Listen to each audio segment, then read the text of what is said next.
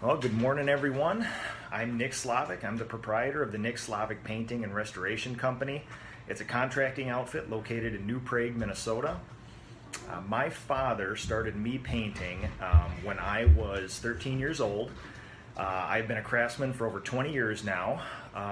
So I thought using Facebook Live, I could impart some of this knowledge that I've gained over the years to you guys in the form of Ask a Painter, which will be a weekly, 15 to 30 minute live session where I will come up with a topic, something that you guys have given me feedback on, and then I'll cover that the best I can, and then I'll take some questions from you guys. Send your questions in through the whole process here. I'll be collecting them, and I'll try to scroll through them the best I can and see what you guys are interested in. Today's topic is going to be color. It's a very broad topic, and I'm going to kind of hit the high spots today. We will expand on this, get more specific in future sessions, but I thought this would be a good one to start because no matter what painting project you do, color is going to be part of it. In the future, thanks to your guys' feedback, I will be doing different topics, including refinishing kitchen cabinets, painting the golden oak woodwork in your house. That seems to be a very popular one. Deck refinishing, furniture projects, and things like that. I'll probably be discussing some decorative finishes, some other stuff too, but I think I'll go from most popular then down to that. Like I said, I've been a craftsman for 20 years now. My painting company does residential, commercial, industrial, ecclesiastical, which is churches, agricultural buildings, either restoring old barns or spraying industrial metal finishes on tin sheds, or we call them pole barns here in the Midwest, and everything in between. I do decorative finishes, I do wallpaper, historic and modern color consultations is one of my specialties. I offer that at no charge to everybody I work for. Not only because I love doing it, because it really helps move the job along, and who better to impart that, who's somebody been doing color for over 20 years now. So I think the best way to broach the topic of color is going to be to show you what I do on my color consultations. The first thing that I talk about with a homeowner is I let them walk me through the process. What rooms do they want painted, and what is their gut telling them as far as color? They've probably seen something they've liked either at a friend's house or nowadays on the internet or a magazine. So you can get a really good gauge for people. Their type of furnishings, the things they've done to the house already, that's a really good indication. It's a little tougher when somebody has a new house and it's sort of a blank palette. You don't really know what their tastes are. A good example is one of my favorite customers asked me to come and do the whole main level of their newer home, and they wanted a very, very bright road cone orange color throughout the whole main floor. And normally I would not try to talk them out of it, but I would simply give them the context that most people would not like this color. But one of the pieces of furniture that they had in their living room was a 5-foot tall chair shaped like a high heel in zebra fur. So for them, they were the outliers. They really liked that stuff. They loved that orange color, and it fit right in. Most of the time when I give my color advice, I will gauge it on a scale of 80% of the people I work for would find this acceptable and like it. There's always the 20% of the outliers. 10% on the high end who want the crazy colors, crazy finishes, and 10% on the low end who just want off-white, simple, nothing too crazy. I talk a lot about utility versus aesthetics with paint. Certain colors of paint will give you more utility. If you have a whole bunch of labs, if you have a whole bunch of kids, your walls are obviously going to get touched. So you want a color that will naturally hide dirt. So when I talk about that, you look at color cards like this. The lighter the color, still a neutral color, still light, but tends to show much more wear and tear. And same thing with the deepest colors on these as well.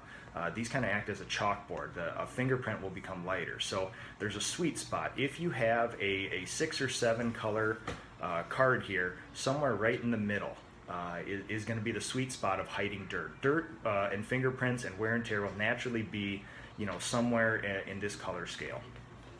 So I talk about, utility versus aesthetics. Those colors will give you great utility. They're going to wear and tear much better. But also, you don't want your house to be boring either. So you have to think about the aesthetic side. Like I said, I have no problem doing a whole main floor in orange as long as they know what they're getting. But if you have a lot of use, hallways, stairwells, mudrooms, things like that, think about using colors like I just showed you in there, and spending your color capital somewhere else, as in an accent wall, a powder room, somewhere smaller that's not going to get a lot of wear and tear. The next big question I ask my homeowners about is, do you want the walls to be the color? Do you want the paint to be the color? Or do you want the things in the house to be a color? Because before you even start talking about which colors of paint, you should probably determine whether the paint should even be a color. Think about an art gallery. An art gallery usually does not have crazy accent walls and deep or very shiny colors. They pick a muslin color, a putty color, very light, very non-discriminate. Most of the time you won't even remember what colors the walls are in an art gallery, because there are things better to look at than the wall color. So that's the outlier on one end, where the things are so beautiful that you don't need to do anything with the walls. Most people's houses are a combination thereof. If somebody has a lot of beautiful artwork in their house, very bright artwork, some people have large metal sculptures on walls, sometimes you don't need to do so much with color. On the opposite end of that, if it's a very Norwegian sort of sparse, stark kind of look, you may want a little more color in there if your furnishings are sleek, or if there is not a lot of color in them. If they're all kind of neutral colored, kind of nondescript, they all kind of work together, you can then bring in some accent colors. Accent walls, I get asked the question all the time, are accent walls out of vogue now? And absolutely they are not. Each has its place. Just as in, take grass cloth wallpaper. Grass cloth wallpaper was used late 1800s, early 1900s, had a resurgence in probably late 60s, 70s, and is now popular again. So it's had, in the last century, it's probably had 3 areas of where it was popular. It just depends how you use it and where you use it. Same thing with accent walls. Everybody knows that, in the 90s, we all had our tan walls everybody had the red dining room, and then you put in a little sage green somewhere. That's not bad, but things evolve, things change, and especially now with the internet, people have much more access to different color ideas. So accent walls. A lot of times with modern open floor plans, it's not easy to find accent walls. The house I live in here is a 1917, 1918 home. Each room is compartmentalized. It has its own door, its own arch, its own window. You can start and stop colors everywhere. It's very easy to do. In an open floor plan, most open floor plans have kitchen, dining, living room, and then possibly a family room off to the side, usually in a long area. Tough to start and stop colors because there's usually one common wall that connects kitchen, dining, and living room. So what you do is you look for smaller areas. Some people have the 3-sided pantry in the corner of the kitchen. That's always a good one to do. And that sort of brings me to, I have developed 3 guidelines for accent walls over the years, just through trial and error and seeing what works and what people like.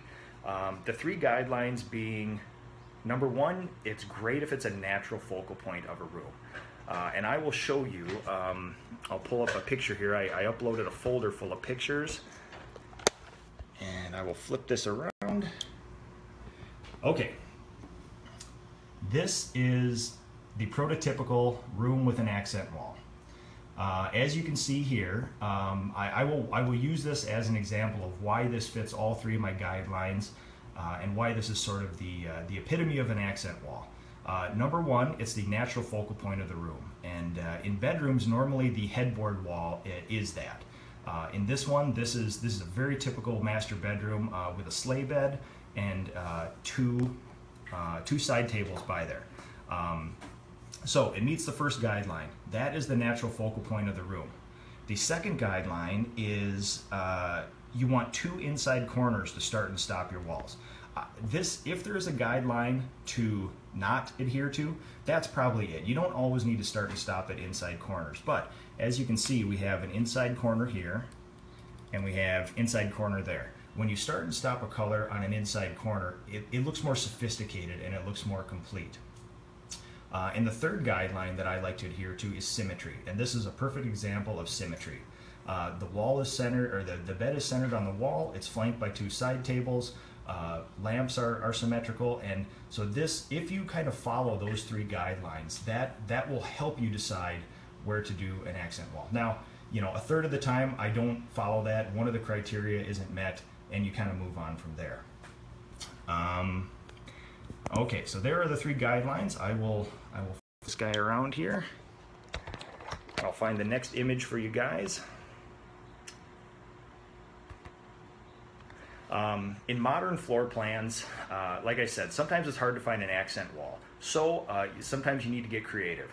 What I found myself doing in the past is using the 5th wall, which is the ceiling of the room.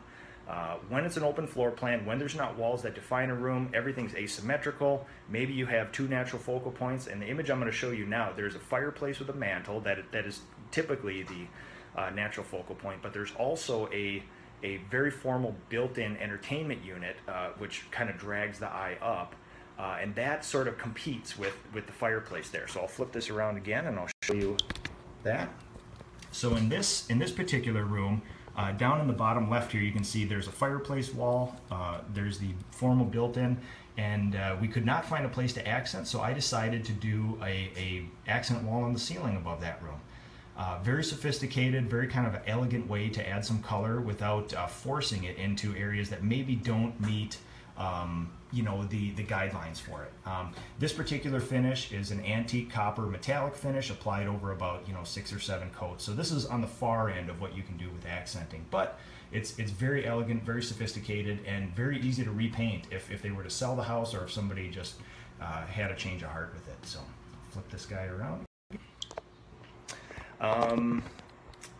With floor plans, even standard bedrooms, if the ceiling is not something you want to tackle, maybe it's popcorn, maybe you don't want to try to do a decorative finish over that because of the difficulty, what you can also do is a little bit of decorative finishing, a wallpapered accent wall, or which I'll show you in these next 2 here, stripes. Stripes are an easy way. They're very, you know, if you get the right tape, the right materials, they're very easy to do and very easy to remedy in the future. You know, especially I find myself doing stripes and decorative stuff in kids' rooms all the time. I usually, what happens is, when a parent approaches me and said, you know, my young son or daughter wants their bedroom painted, we let them choose the color, and it ends up being the darkest blue, the most Pepto-Bismol pink, black, orange, just the craziest colors that not only take more effort and time and materials to apply, but they take more effort, time, and materials to then cover up in the future. And as we all know, these kids, you know, every 2 to 3 years, they're going to want a different color in the room. So you don't want to put a lot of effort into that in something that can't be remedied. So I usually try to talk them into three neutral colors, 3 neutral walls, and then 1 big bright accent wall, because with 1 quart of paint or 2 quarts of paint, you can easily go over an accent wall in a bedroom and completely change the room. If that's not enough for them, then I'll suggest some stripes, and I'll flip this around and kind of show you some examples of how I've used stripes over the years here.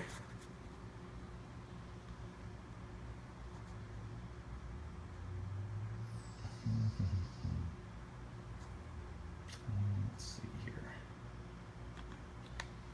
Okay, this is a young man's room. He's obviously a hunter and an outdoorsman. I talked them into a neutral color palette for all the walls with a blaze orange and a hunter green stripe throughout. And because I used a very high quality paint, it will actually touch up. You can just roll and brush right over that line when the young man decides to, you know, change the colors or you know, grows a little older. The next one I'll show you is another pretty cool one.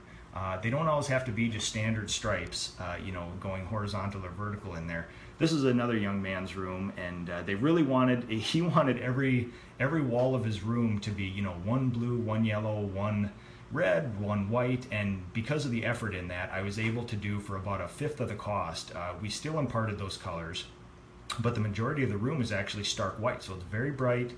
They can decorate it any way they want, and then you know, easy to color, paint over those stripes as well. So another way of just using accent colors as far as that goes. Okay. The darker the color you go, and this walks a little bit away from color, but it still has something to do with it. Just keep in mind, the lighter the color that you go and the darker the color you go, think about the shine of paint you use. Flat paint will always look better. It hides flaws in the walls, it's easier to touch up, but it's very susceptible to fingerprints, wear and tear, things like that. So if you use a very, very deep accent color, very deep navy blue, a burgundy, something like that, I usually don't give the people I work for the option of doing a flat unless they are under the understanding that it comes with a little wear and tear. I usually go to eggshell or satin then, only because those dark colors become a chalkboard. So when you wipe your finger across it, it actually leaves a light mark. So when you're dealing with color, you know, if you're doing accent walls, if you're doing, you know, those stripes I showed you were shiny for that reason. I didn't want them to get all marked up in a kid's room. There are two principles, again, just like the guidelines, the 3 guidelines for the accent walls. There are 2 principles I use, one for exterior, one for interior, when people don't know where to start with color. I call it my gradients of 3 principle and my gradients of 2 principle. My gradients of 2 principle deals with the inside of a house. If you don't know what color to use, the simplest, easiest, sort of low-hanging fruit decision to do is pick 2 colors that are of the same colorants, just of different tones, one high, one low. I'll show you here. These sort of taupes and grays and cooler colors are kind of popular nowadays. If somebody doesn't know where to start with a color and you know, maybe they're a little skittish about even going dark, most people typically over the last 10 or 15 years have been somewhere along the line of this for their neutral color in their house. Nowadays we're seeing typically this, or sometimes even this for the standard color that it's used in mudrooms, stairs, halls, things like that. If somebody doesn't know where to start, or if that seems kind of like a leap, you know, we can say, well, why don't we try this color out as your neutral color? It'll still impart some interest to it. But then the gradients of 2 principle is, you know, skip one here and go back down to here. When you have 2 colors like this, you know they're going to complement each other because they're made of the same colorants, just of different ratios. One is lighter, one is darker. These will always work together. I have yet to find a combination, purple, yellow, orange, blue, green, anything, if you use the gradients of 2 principle inside the house, that has yet to work out well. This is a little easier sometimes for the people who are new at color to handle and to swallow. They will always look good together, and because they're both neutral, you can go as deep as you want, and I find that even deep colors like this, even though they're very dark and saturated, they're still neutral, and you can kind of pair them with everything. So this is much easier than the alternative, maybe saying, you know, a taupe-ish color like this paired with a green or a burgundy or a blue. You know, these work together most often, more often than trying to pair it with a dissimilar color. I'll keep this one out here. That was a gradients of 2 principle. You use 2 gradients of the same color. For exteriors of houses, I use the gradients of 3 principle because there's usually 3 areas to add color. So take, you know, bright colors like this, especially in historic color consultation.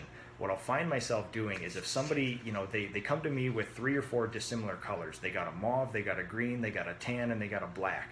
And that's fine, but they're all very sort of dominant colors. And sometimes what you need to do is, if you follow the gradients of 3 principle, you take 3 gradients of the same color and then just apply them in siding, trim, and accents. So typically you'd pick a mid-tone, something like this for siding. You would pick the lightest color on the color card, or even an off-white that kind of acts as the 3rd gradient of for trim, and then possibly go down to one of the bottom ones for an accent. And I can show you guys here examples of both of these principles, the gradients of 2 and the gradients of 3. Flip this around again.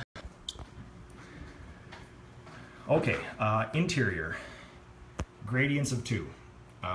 This is my house here. This is an orangish pinkish coral color of paint.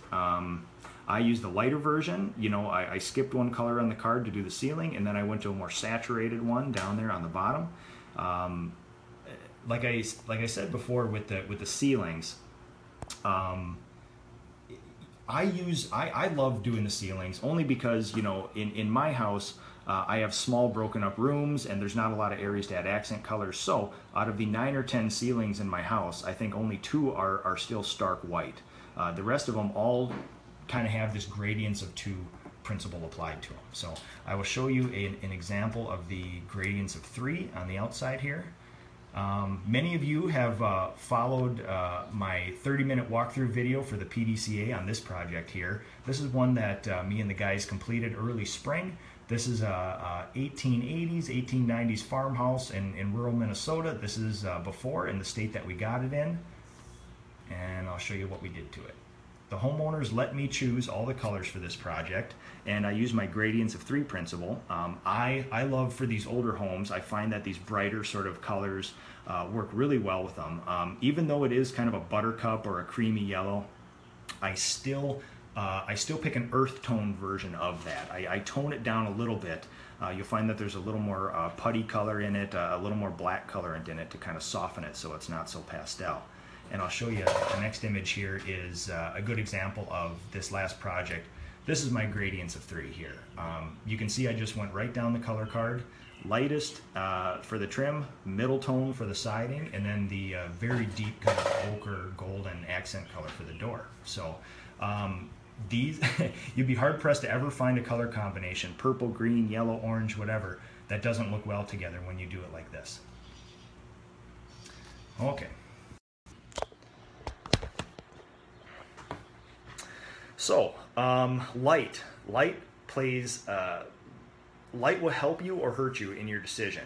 Typically when people look at color, they'll go to a big box store, local hardware store, and they're looking at all the color cards there, and it's a great place to go find color, but it's not a place to make your decision only because it is lit by about 1,000 fluorescent lights in there, and fluorescent light imparts a sort of dead, bluish, whitish sort of light to it, and it doesn't really give you the true color, because most of us, if you think about it, in our homes we have incandescent, we have compact fluorescent, which is a little bit warmer, we have LEDs nowadays, and we have natural light in our house, and it's the complete opposite of when we go to a big box store to pick colors. So find the colors you like there, but take a lot of those color cards or even check out decks. Go to your house, and I typically tell my people, look at the middle of the day, so you get the most sun, and then look in the evening when there's no natural light, and you can just use incandescent light, and that will give you the 2 farthest ends of what that paint will look like, light versus dark. Samples too. I always tell my people with my color consultations, I don't charge them for the color consultation, but I also don't mandate a color that they have to use. I will get them there, but I always have them make the last decision because I find that when they make the decision, and they have a little skin in the game, they end up picking better colors. So part of that is I'll sit down with them for 5 minutes or an hour, and we'll discuss colors. We'll narrow it down. I'll tell them the pros and cons. I'll give them the 80-20 like I talked about before. This is what 80% of the people I work for would love, and this is the 20%, the 10% outliers, high and low, people that like the crazy bright colors or people like the very subdued colors. And I just give them perspective on what people normally do and what's the cutting edge of either end. And then I have them say, if you still can't figure out your color, you got to do samples. Nowadays, we have half pints, we have pints, we have quarts, specifically made for sample paint. So down at our local Ace Hardware, you can go down there, and for $5 or less, you can get sample quarts of anything. And the only key to getting those colors right is every time I place a paint order, it doesn't matter which store, which company, I have them take a sample of the paint, dry a fingerprint dot of it on the actual color card, dry it, and that will give you the true look of the color. The worst case scenario for that is you go get 5 or 6 sample quarts, you try them out in your house, you pick one you like, but the person who mixed it, there's a lot of human error and human intervention in there. If the color in that sample quart doesn't match the actual color card, when I go to get my paint, I will make sure it matches the card.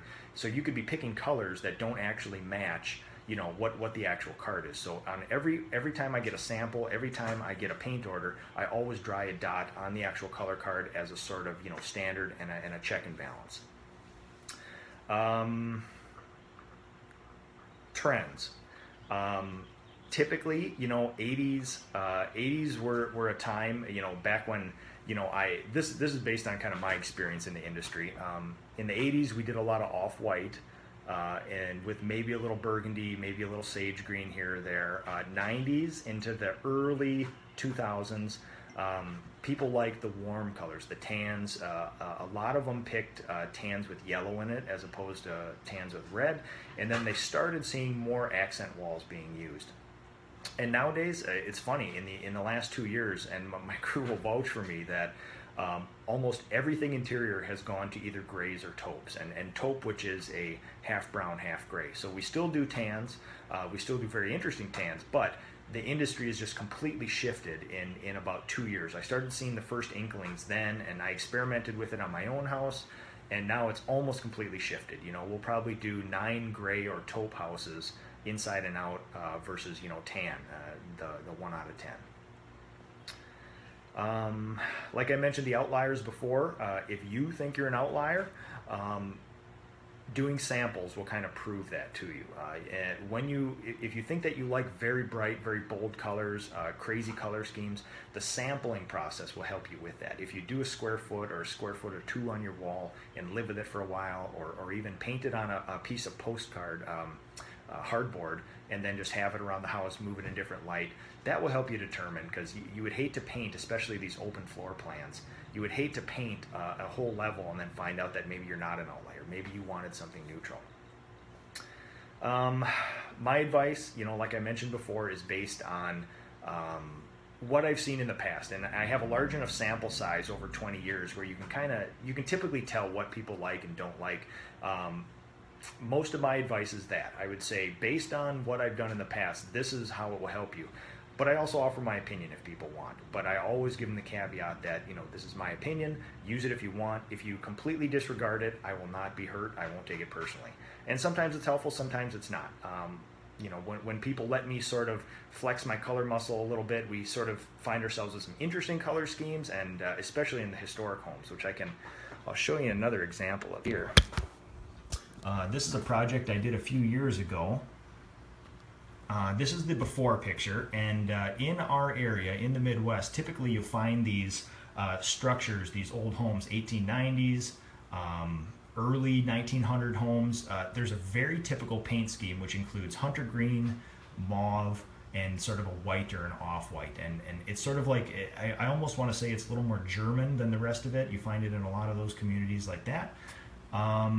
But they wanted to change. These people were thinking about it, but they just kind of didn't know where to go with color.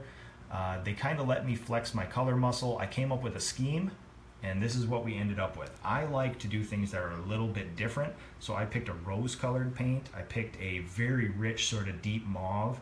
I picked an orange, and then I picked an off-white. And in the gabled end here, there's actually different colors or different shapes of shingles up there, and they were not. They wanted the whole thing kind of rose colored up there with the orange window trim and the white inner sashes. Halfway through the project, I stopped it and I went and talked to them and said, "Listen, I really think we should use this orange color and this red color a little more. I think it would be a great accent for it." So.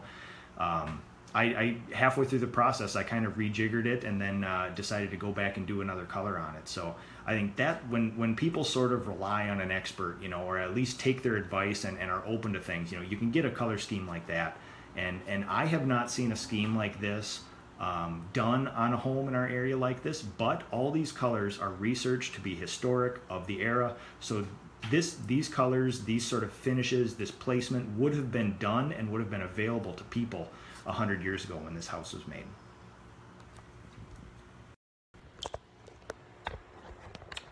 Okay. Every house, especially when you talk about the outside, different colors fit different houses. So when I do modern houses, something done in the last 20 to 25 years, I find a lot of earth tones. People are more akin to earth tones with that sort of thing versus the bright colors. You saw the yellow farmhouse I did. My own house in 1917, 1918, little craftsman bungalow. I did an orange with a yellow trim. typically that may or may not work with modern houses. Now, there is certain crossovers, and I'll show you here with a house that, it's probably a late 70s split entry home, which is very typical of our area. I'll pull that up here for you. And this house evolved over the years. I'll switch it around. This is sort of the typical, like I said, late 70s split entry home here. This one actually has the benefit of having some timbered areas up above, some brackets, and some areas of inset to do some color. So this house was like this for many years. And then the homeowner decided they really wanted to spice it up a little bit. And this color was directed from them. So I'm open to taking colors complete from the homeowner as well. I think we ended up tweaking the trim color a little bit, but this is a typical example. We had brick to work with, we had a roof color to work with, both relatively neutral, but the homeowner really wanted big and bright. The house originally did not have these gray inset areas. I actually did this with the crew a couple days ago, but it was the very, very bright gold with kind of the putty or the muslin color trim. They lived with it for a bunch of years, and then they decided, they saw another house they liked, so then we did the gray accents. And along with the gray accents, I'll show you, we changed the entry door color here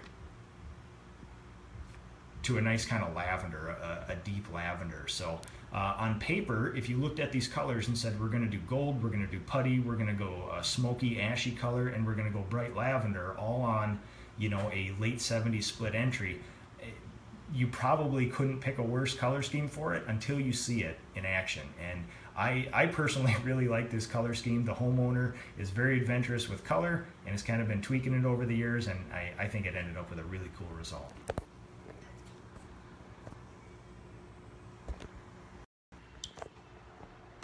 Okay, thank you guys for tuning into this. Leave your feedback. Tell me what I can improve on. Tell me what you would like to see more of or less of, and leave me ideas for topics for next week. 10 a.m. Saturday mornings, we'll do this again. I appreciate you guys tuning in.